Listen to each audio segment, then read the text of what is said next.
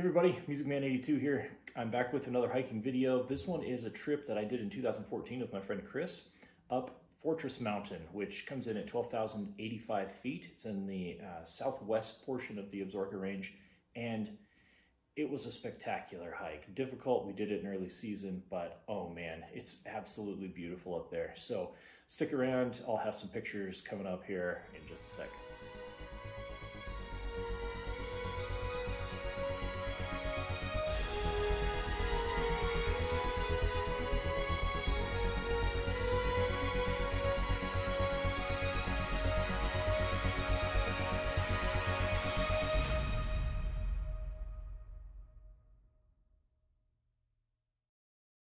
So this video, I'm starting with a shout out to the Absaroka Outdoor Fellowship, which is a Facebook group run by my friend Jaron, and just wanted to say thank you for posting the videos on that page, and to the members of that group who are watching them. This area of the state is amazing, so get out there, keep hiking. This trip was a really fun one. Fortress Mountain is a mountain that not many people have heard of. It's one that even if you have heard of it, you've probably never even dreamed of standing on the summit. It's way out there, and Tom Turiano in his book Select Peaks of the Greater Yellowstone describes standing on the summit as being on the prow of a big ship sailing through a sea of Absaroka peaks, and it really does feel like that the way the summit is configured. It's just amazing, the mountains that you see out there. So this is in the southwestern portion of the range.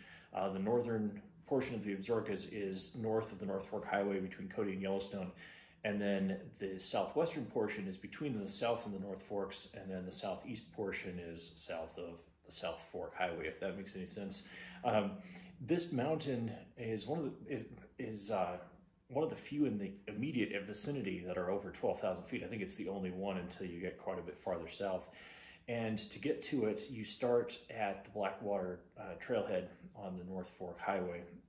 So I'll go over details of the hike in and the climb as the pictures go by. But this is beautiful country, definitely wild out there. There's tons and tons of grizzlies. We were lucky enough not to see one. It seems like I say that a lot, but I've had a lot of fortunate experiences out there. I know people that see bears every time they go out. So hopefully you enjoy this video, and we'll see you in a bit. So a climb of Fortress Mountain begins at the Blackwater Fire Memorial, which is up at the upper right of the picture there on the North Fork Highway. And the memorial is there for to remember a bunch of firefighters from the civilian corps that died in a fire on Clayton Mountain, which is the far right edge of the map there. This took place back in the 1930s, and there's the Fire Memorial Trail actually ascends most of the way up Clayton Mountain, with a bunch of other memorial plaques and places where you can read about what happened. So the trip that we took actually extends at a junction, and it goes up kind of the middle. So if you look at Sheep Mesa, which is the lower edge of the map, looks like a giant hand with a bunch of fingers extending northward. Fortress Mountain is at the very bottom of the picture, and so to climb it, you have to get up on Sheep Mesa. So the junction is here on the map, and then you turn right at a sign which goes up the Natural Bridge trail, and it was really rough going, and then eventually it got to here about 8,900 feet. We started encountering snow, which you'll see in the pictures here in a second, and then we made our camp just close to tree line right here. Early the next morning we ascended up to Sheep Mesa by this route and got up here, and this is where you can look over due east and see Blackwater Natural Bridge. I'll talk about that more when you see the pictures. Then you climb up to the summit. It's class 2, not that difficult of climbing, just a really long trek altogether. On the way down, we headed down this way and did a really fun slide down the snow for about 600 feet, and then retraced our steps. Round trip is around 20 miles with about 6,000 vertical feet. So we were in June, so the wildflowers were out and absolutely beautiful. Here's Chris going up the trail, and then this is the trail fork. You want to take the Natural Bridge trail to get to Sheep Mountain, or to Sheep Mesa, and then this is looking, you can see the natural arch there kind of on the far right of that ridge. It looks really teeny, but the thing is huge. And there in the middle of this picture is Double Mountain, which, as far as I can tell, is unclimbed. It's got really, really steep, breccious cliffs all the way around it. I've never found any record of anyone having climbed it. Most of the trail is not maintained once you turn right at the fork. We were over and under logs all day long. It was really exhausting. And there are a couple of fun stream crossings. And then you get up above the around 8,900 feet, and you start to see, at least we did a lot of snow. This is on north facing slopes, so did a lot of this just trying to keep heading upwards. There's a small arch up there that we found near camp, and then we kind of headed up the stream bed on the snow. We could hear the running water underneath, and luckily didn't break through. Our camp was this beautiful spot right below tree line. We were able to find an open patch above the stream to get water, and it was just a gorgeous night. Early the next morning, we started heading up on the snow, and then we could start to see the alpenglow there on Sheep Mesa above us, and our route kind of headed up to the left of this picture on the open ground without any snow. Looking back behind us to one of the kind of the middle finger of Sheep Mesa, and this is a view looking north to the northern Absarokas. And then here's, once we get up on Sheep Mesa, the sun was in a really bad spot for this picture, but you can see the natural arch there, and it is huge. Most people believe it's the highest and largest arch in the world, and possibly one of the 5 largest arches in the world. No one knows exactly how big it is. There's several people that have gone in to explore it, and you can't climb up to it because the rock is really rotten, and I'm guessing expert climbers with the right gear could probably get to it. Coxcomb Mountain is the mountain in the middle of the picture, and it's, as far as I can tell, unclimbed as well. Very rugged, steep, rotten rock. So the arch itself, estimates range anywhere from 150 feet to 250 feet high, and no one knows exactly how big it is. There was an expedition in 2017 to try and fly a drone up to it to get footage and take measurements, but they ran into a lot of troubles and weren't able to get everything that they wanted. There's supposed to be some sort of a documentary at some point about what they found, but I haven't seen it yet. So it's a beautiful sight. Not a lot of people get to see that arch, but it is a massive thing. So this is our first look at Fortress Mountain. The route goes kind of on that connecting ridge over a little bit to the right, and then just ascends up. Beautiful peak.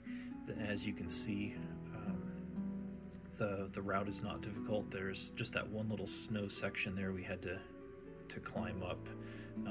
Nothing too dangerous. There's looking back down on the valley we had just come up, and the snow up there in late June was just beautiful. Really easy walking. Nothing that you need crampons or micro spikes for. Right about this spot, this was really cool because you can see all the cornices up top, and I'm guessing a month or two earlier they were massive, but there was a ton of rock slides and ice fall, snowfall activity going on. You couldn't really probably call them avalanches, but there was a lot of noise coming from this east-facing slope here. It was pretty spectacular to watch some of the debris just come falling down. Here's Chris getting close to the summit, and then this is the video of the summit panorama.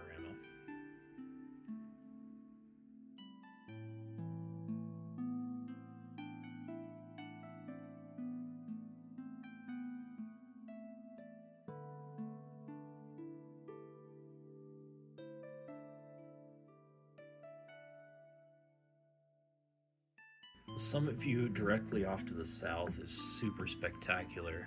It's the peaks out here are huge approaches, you know, neighborhood of 15 miles or more to get to.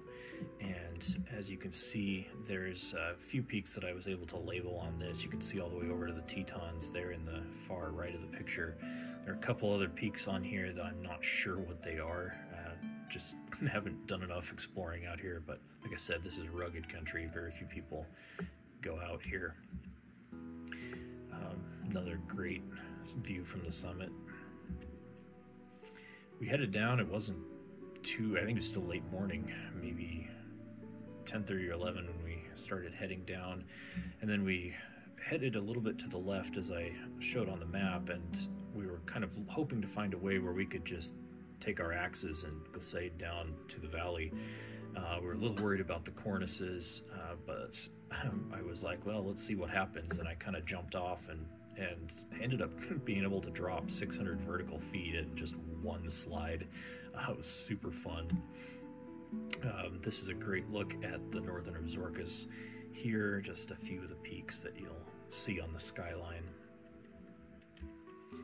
One last look over to the arch there, and then I jumped off and went sliding. Here you can see our butt print down in the snow all the way down. And there were a few other places on the way down that we could slide a bit. This was a great trip because I ended up on one of the slides hitting my tailbone on some ice, and I remember getting out of the car at home. I was in a lot of pain and I could barely sit straight for like 2 weeks after this trip. Just a fantastic, beautiful trip. And this is looking back up the road that you're hiking on. This road is open. Some of the year when we were there, it was not open yet, so we had to add a few miles to the trip. But that's kind of a summation of it. Great place to go if you're comfortable in grizzly bear country and just want to see a mountain that is rarely climbed. Thanks so much for watching the video of my 2014 climb of Fortress Mountain with my friend Chris. It was a great trip and really fun to take. It's a place I'll probably never visit again unless I'm out there to climb a different mountain. It's just such a rugged place. It's hard to get out there. So if you liked the video, hit the like button, subscribe to the channel, and stay tuned for some more hikes coming up here in the next few weeks and months. Cheers.